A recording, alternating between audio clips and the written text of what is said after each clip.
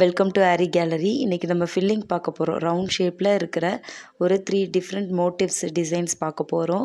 நம்ம அந்த கொடி டிசைன்ஸ் மாதிரி இருக்கு இல்லையா, அதில் வந்துட்டு இது சம்மந்தமாக நம்ம ஏதாவது ஒரு கொடி டிசைன் போட்டால் எப்படி இருக்கும் அப்படிங்கிறத ஒரு பேஸ் பண்ணி கொடி டிசைன் போடுறோம். அதுக்கு பக்கத்துலேயும் வேறு என்ன டிசைன்ஸ் போடலாம் அப்படிங்கிறத நம்ம வந்து கெஸ் பண்ணி பக்கத்துலேயும் நம்ம வந்து பீட்ஸ் அண்ட் த்ரெட்ஸ் வச்சு யூஸ் பண்ணி நம்ம இப்போ போட போகிறோம். ஃபஸ்ட்டு வந்து இதுக்கு நான் நார்மல் நீடில் கையூசி இருக்கு இல்லையா, அந்த கையூசி தான் நான் எடுத்திருக்கேன். சில்க் த்ரெட் தான். ஆல்ரெடி நம்ம இந்த மாதிரி நிறைய டிசைன்ஸ் போட்டிருக்கோம். சேம் அதே மாதிரி தான். நான் லவங்கம் ஸ்டிச்சஸ் வந்து நான் உங்களுக்கு நார்மலாக டுட்டோரியல் போட்டதில்ல. சேம் அதுக்காக தான் நான் இந்த டுட்டோரியல் எடுத்திருக்கேன். இப்போ நம்ம சென்டரில் வந்து ஒரு ஃப்ரெஞ்ச் நாட் போட போகிறோம். ஃப்ரெஞ்ச் நாட் வந்து போட்டு முடிச்சுட்டு அதை வந்து சுற்றியும் அதுக்கு நம்ம அவுட்லைன் கொடுக்குற மாதிரி பட் கொஞ்சம் தள்ளி நம்ம ஜர்தோசி வைக்க போகிறோம். இந்த ஃப்ரெஞ்ச் நாட்டை சுற்றியும் ஜர்தோசி வைக்கலாம். கொஞ்சம் பெரிய சைஸ் ஜர்தோசி தான் நான் வந்து செலக்ட் பண்ணியிருக்கேன். சேம் த்ரெட்டு வந்துட்டு நம்ம கிளாத்தோட த்ரெட்டு தான் எப்பயும் போல் எடுத்திருக்கேன். அதை சுற்றியும் அந்த ஃப்ரெஞ்ச் நாட் இருக்கு இல்லையா, அதை சுற்றியும் கொஞ்சம் தள்ளி நம்ம சின்ன சைஸ் ஜர்தோசி வந்து அதுக்கு இடையில நம்ம டிசைனுக்காக போயிட்டு வரும். இப்போ நம்ம இதை கம்ப்ளீட் பண்ணி முடிச்சுட்டு அதுக்கப்புறமா சின்ன சைஸ் ஜர்தோசி எடுத்து நம்ம ஸ்டிச்சஸ் யூஸ் பண்ணி போட போகிறோம். நான் வந்து மெஷர்மெண்ட்டுக்காக லைன்ஸ் போட்டிருக்கேன். இப்போ வந்து நம்ம அந்த கேப் விட்டுருந்தோம் இல்லையா, அதிலேருந்து நீடில் எடுத்துக்கலாம். சேம் வந்து இந்த கையூசி வந்து நான் நிறைய டைம் வந்து உங்களுக்கு எப்படி யூஸ் பண்ணுறதுன்னு சொல்லியிருக்கேன். லைட்டாக ஜர்தோசியை உள்ளே எடுத்துக்கிட்டு நம்ம ஜர்தோசி வந்து ஸ்ப்ரிங் மாதிரி இருக்கும். ஸோ அதை வந்து லைட்டாக இப்படி ஸ்க்ரல் பண்ணாவே நம்மளுக்கு வந்து நீடிலுக்குள்ளே அழகாக போயிடும். ஐ பாயிண்ட் லைட்டாக பெருசாகவே இருந்தாலும் நம்ம ஸ்க்ரல் பண்ணோன்னா போயிடும். சேம் இந்த இடத்துல தான் நம்ம அந்த நீடில், அதாவது நம்ம என்ன டிசைன் பண்ணி முடிக்கிறோமோ அதை வந்து எடுக்க போகிறோம். நெக்ஸ்ட் வந்து நான் ஒரு பீட் எடுத்துக்கிறேன். நான் நெக்ஸ்ட்டு ஒரு ஜமிக்கி. இதை மூணையும் ஒன்றாவே நான் வந்துட்டு ஒரே ஸ்டிச்சில் உள்ளே எடுத்து ஒரு லைனாக நான் பேஸ் பண்ணி இப்போ நீடில் உள்ளே இறக்க போகிறேன். அந்த லைன் நான் போட்டிருந்தேன் இல்லையா, மெஷர் பண்ணியிருந்தேன், அந்த லைனுக்கு கீழே இப்போ நான் எடுத்துட்டா அது ஒரு டிசைன் ஆகிடும். இப்போ இந்த சென்டரில் நம்ம வேறு டிசைன் வைக்க போகிறோம். ஃபஸ்ட்டு இந்த லைன் போட்டிருக்கிறதுல எல்லாத்துலேயும் சேம் இதே மாதிரி நான் வந்துட்டு அதாவது ஒரு ஜமிக்கி, ஒரு பீடு, ஒரு ஜர்தோசி, இந்த மாதிரி லைன் வர்ற மாதிரி வைக்க போகிறேன். சேம் அதே ப்ராசஸ் தான். ஒரு ஜமிக்கி, ஒரு பீடு, ஒரு ஜர்தோசி மேலே வர்ற மாதிரிக்கு சேம் அதே மாதிரி இந்த லைன்ஸ் ஃபுல்லாகவே நான் வைக்க போகிறேன். நம்ம இந்த மாதிரி ஜர்தோசி, பீடு, ஜமிக்கி இந்த மாதிரி கிராண்ட் ஒர்க் வந்து வச்சு பண்ணும்போது இந்த மாதிரி ரவுண்ட் ஃப்ளார்ஸ்க்கு வந்து நம்ம எப்படி ஃபில் பண்ணுறது அப்படின்னு யோசிக்க வேண்டியதே இல்லை. நம்மளுக்கு போட போட நியூ ஐடியாஸ் கிடச்சிரும். நம்மளுக்கு நம்ம வந்து ஜர்தோசியில் வேறு ஏதாவது பெரிய பீடு வச்சு வைக்கிறோம் அப்படின்னா அது வேறு மாதிரியான டிசைன் ஆகிடும். ஸோ நம்ம வந்து ட்ரை பண்ணுறதுல தான் இருக்குது.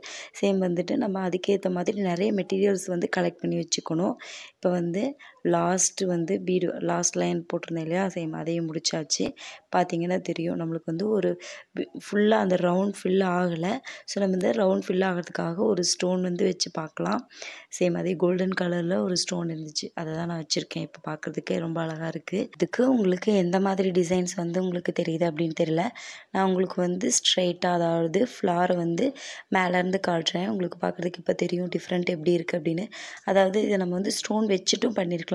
பட் லைன் அப்படிங்கிறது வந்து ஜர்தோசிக்கு பர்ஃபெக்டாக வரும். பட் ஸ்டோனுக்கு அந்த மாதிரி பர்ஃபெக்டாக வருமா அப்படிங்கிறது தெரியல. ஸோ அதனால தான் நான் வந்துட்டு ஃபஸ்ட்டு ஜர்தோசி வச்சுட்டு அப்புறம் ஸ்டோன் வச்சேன். நெக்ஸ்ட்டு ஃப்ளார் வந்துட்டு இப்போது நம்ம சேம் அதே மாதிரி மெஷர் பண்ணிவிட்டு நான் மறுபடியும் இப்போ லவங்கம் ஸ்டிச் யூஸ் பண்ணி போட போகிறேன். ஃபஸ்ட்டு ஃப்ரெஞ்ச் நாட் போட்டு இப்போ லவங்கம் ஸ்டிச்சு. சேம் அதே மாதிரி ஜமிக்கி தான் நான் இப்போ யூஸ் பண்ணியிருக்கேன். லவங்கம் ஸ்டிச்சுக்கு அப்புறமா வந்துட்டு ஜமிக்கி யூஸ் பண்ணி இப்போ நான் வந்துட்டு நாட் போடுறேன். லவங்கம் ஸ்டிச் ஆல்ரெடி நான் சொல்லியிருக்கேன். அதில் வந்துட்டு சின்ன கட் ஒர்க்கில் போட்டு காமிச்சதுனால உங்களுக்கு தெரியாது. சேம் இதுதான் லவங்கம் ஸ்டிச்சு.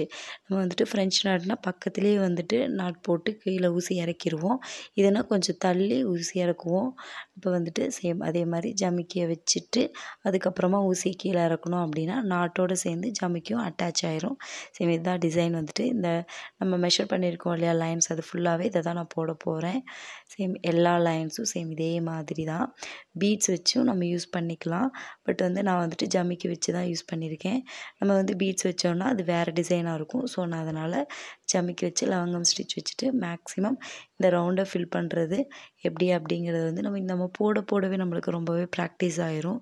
ஸோ நம்ம வந்து நிறைய ப்ராக்டிஸ் பண்ணணும். அப்போ தான் வந்து உங்களுக்கு நிறைய டிசைன்ஸ் ஐடியாஸ் எல்லாம் வந்து கிடைக்கும். கிராண்ட் ஒர்க்கெல்லாம் வந்து நம்ம பண்ணும்போது நம்மளுக்கு வந்துட்டு இந்த மாதிரி ஐடியாஸ் நிறையா வரும். ஸோ நம்ம நிறைய மெட்டீரியல்ஸ் வந்து கலெக்ட் பண்ணி வச்சுக்கணும். நான் எப்பயுமே வந்துட்டு ஒரு மெட்டீரியல்ஸ், அதாவது ஒரு ப்ளவுஸுக்குரிய மெட்டீரியல் வாங்க போனால் அந்த மெட்டீரியல் மட்டுமே வாங்க மாட்டேன். நிறைய மெட்டீரியல்ஸ் அதே கலர்ஸில் வேறு டிஃப்ரெண்ட் மெட்டீரியல்ஸ் கிடச்சா வாங்கி வச்சுப்பேன். இப்போ லாஸ்ட் ஒன்று முடிச்சாச்சு. உங்களுக்கு பார்த்தா தெரியும். இது ஃபுல்லாகவே நம்ம கம்ப்ளீட் பண்ணியாச்சு. நெக்ஸ்ட்டு வந்து நான் பீட் எடுத்திருக்கேன். நம்ம வந்து நம்பர் 4 பீடு, நம்பர் 3 பீடு, அப்புறம் 0 சைஸ் பீடு இப்படி எடுத்து நார்மலாக வச்சுருக்கேன். அந்த கேப்பில் எனக்கு வந்துட்டு பீடு வச்சா நல்லாயிருக்கும் அப்படின்னு தோணுச்சு. ஸோ நான் வந்து அந்த மாதிரி பீடு யூஸ் பண்ணியிருக்கேன். சேம் அதே காம்போ தான் ஃபுல்லாக அந்த ரவுண்ட் கேப் இருக்கு இல்லையா, அந்த கேப் ஃபுல்லாகவே வந்துட்டு same number 4 bead, number 3 bead, number size 0 beat இது எல்லாமே வந்து நம்மளுக்கு பஞ்சில் கிடைக்கும். இது வந்து பேக்கெட்டில் கிடைக்காது. நம்மளுக்கு இந்த மாதிரி மெஹந்தி கலர், அதாவது மெஹந்தி கலர் பீட்ஸ் வந்துட்டு நம்மளுக்கு நார்மல் சுகர் பீட் மாதிரி இருக்கும். அது வந்துட்டு உங்களுக்கு பேக்கெட்டில் கிடைக்கும். பட் இது வந்து ரவுண்டாக இருக்கும். ஸோ இது வந்து நம்மளுக்கு பஞ்சில் தான் கிடைக்கும். பஞ்சில் பார்த்தீங்கன்னா அப்படின்னா ஒரே கலர் தான் இருக்கும். பியூர் கோல்டு அண்ட் இந்த மாதிரி டல் கோல்டு. ஸோ நீங்கள் வந்து டல் கோல்டு வாங்கிக்கோங்க, பியூர் கோல்டு வாங்காதீங்க. சேம் நாட் போட்டு இப்போ முடிச்சுக்கலாம். ஒவ்வொரு தடவையும் நீங்கள் வந்து நாட் போட்டு முடிக்கிற மாதிரி தான் இருக்கும். அப்போ தானே உங்களுக்கு வந்து பர்ஃபெக்ஷன் கரெக்டாக இருக்கும். நம்ம த்ரெட்டை வந்து வேறு எங்கேயும் எடுத்துகிட்டு போயிட்டு பண்ண முடியாது. ஸோ இது வந்து நாட் போட்டு தான் முடிக்கணும். சென்டர் ஃபுல்லாகவே சேம் இதே மாதிரி தான் வந்து பீட் வச்சு நம்ம நாட் போட்டு எடுக்க போகிறோம். இது ஃபுல்லாக முடிச்சுட்டு அதுக்கப்புறமா நான் உங்களுக்கு காட்டுறேன் எப்படி இருக்குது அப்படின்னு. ஃபுல்லாகவே முடிச்சாச்சு. இப்போ சென்டரில் அதாவது சமிக்கி வச்சுட்டு அதுக்கு மேலே வந்து பீட் வைக்க போகிறேன். இதுக்கு வந்து நான் அந்த கோல்டு கலர் பீடு இருக்கு இல்லையா, அதுக்கேற்ற மாதிரி நான் வந்துட்டு த்ரெட் எடுத்திருக்கேன். இந்த த்ரெட்டு வந்துட்டு சில்க் த்ரெட்டு தான். இப்போ வந்து மேக்ஸிமம் அந்த பீடுக்குள்ளே விடாமல் த்ரெட்டை ஸ்ட்ரெயிட்டாக ஜமிக்கிக்குள்ளே விட்டு எடுத்தோம் அப்படின்னா அந்த பீடை வந்துட்டு ஸ்ட்ராங்காக அந்த த்ரெட்டு பிடிச்சிக்கும். சேம் இதனுடைய சென்டர் பாயிண்ட் முடிஞ்சிருச்சு. நீட்டாக அழகாக வந்துருச்சு. நம்ம வந்துட்டு இந்த மாதிரி நிறைய டிசைன்ஸ் வந்து நம்மளுக்கு ஐடியாஸ் கிடைக்கணும் அப்படின்னா நீங்கள் வந்துட்டு மெட்டீரியல்ஸ் நிறைய கலெக்ட் பண்ணி வச்சுக்கணும். அகைன் அதுதான். நெக்ஸ்ட்டு வந்து ரவுண்ட் இருக்கு இல்லையா, அதிலே நான் வந்துட்டு 5 லைன்ஸ் போட்டிருக்கேன். இதிலே லவங்கம் ஸ்டிச் தான் யூஸ் பண்ணுறேன். சேம் அதே 3 லைன்ஸ் போட்டு லவங்கம் ஸ்டிச் யூஸ் பண்ணி ஃபுல்லாகவே நான் வந்துட்டு லவங்கம் ஸ்டிச் மட்டுமே போட போகிறேன். அதுக்கப்புறமா என்ன டிசைன் அப்படிங்கிறத நெக்ஸ்ட் ஸ்டிச்சில் உங்களுக்கு காட்டுறேன். நான் இந்த லைன்ஸ் ஃபுல்லாகவே லவங்கம் ஸ்டிச் தான். ஸோ அதை ஃபுல்லாக நான் உங்களுக்கு முடிச்சுட்டு காட்டுறேன். லாஸ்ட் வரைக்கும் சேம் ப்ராசஸ் தான். கம்ப்ளீட் பண்ணியாச்சு. லாஸ்ட்டாக இருக்கிற லவங்கம் ஸ்டிச் போட்டுட்ருக்கேன். நம்ம வந்துட்டு சிக்கு விழுகாமல் எப்பயும் ஃப்ரெஞ்ச் நாட்டுக்கு சொல்கிற சேம் அதே ப்ராசஸ் தான். இப்போ நான் வந்து சென்டரில் இருந்து, அதாவது எந்த இடத்துல லவங்கம் ஸ்டிச் போட்டோமோ அதே இடத்துல இருந்து ஒரு பெரிய ஜர்தோசி, ஒரு நம்பர் 4 பீடு வச்சுருக்கேன். அதை வந்து நம்ம லவங்கம் ஸ்டிச் போட்டோம் இல்லையா, அதுக்கு பக்கத்துலேயே இன்னொரு லவங்கம் ஸ்டிச் போட்டால் எப்படி இருக்கும் அதே மாதிரி ஒரு லுக்கோட நான் வைக்கிறேன். சேம் அதே மாதிரி தான் வந்துட்டு லவங்கம் ஸ்டிச்சுக்கு பக்கத்தில் 2 ஜர்தோசி அண்ட் நம்பர் 4 பீடு வச்சு இதை ஃபில் பண்ண போகிறேன். பார்க்குறதுக்கே ரொம்ப நீட்டாக இருக்கும். நம்ம கம்ப்ளீட் பண்ணி முடித்தாதான் வந்துட்டு ஒரு ரவுண்டு மோட்டிவ் டிசைன்ஸோட ஃபினிஷிங் எப்படி இருக்குது அப்படிங்கிறத பார்க்க முடியும். ஸோ நம்ம அதை போடும்போது தெரியாது. போட்டு முடித்ததுக்கப்புறம் தான் வந்து அது எவ்வளோ நீட்டாக இருக்குது அப்படிங்கிறது தெரியும். சேம் இதே மாதிரி தான் வந்துட்டு ஒவ்வொரு லவங்கத்துலேயும் இடையில நம்ம இந்த ஜர்தோசி அண்ட் நம்பர் 4 பீடு வச்சுட்டு அதை ஒரு லவங்கம் ஸ்டிச்சோடைய ஸ்டேஜ் மாதிரியே கொண்டு வந்துட்டு பார்த்தோன்னா தெரியும். நம்ம லவங்கம் ஸ்டிச் வந்து லாஸ்ட் வரைக்கும் த்ரெட்டு வந்துட்டு லாஸ்ட்டில் வந்துட்டு நம்மளுக்கு நாட் இருக்கும். சேம் அதே மாதிரி தான் இதுக்கும் லுக் இருக்கும். ஜர்தோசி வச்சுட்டு லாஸ்ட்டில் வந்துட்டு நம்பர் 4 பீடு, அந்த 4 பீடு வச்சதும் ஒரு நாட் போட்ட மாதிரி இருக்கும். அந்த லுக்குக்காக தான் நான் வந்துட்டு இந்த மாதிரி செலக்ட் பண்ணேன்.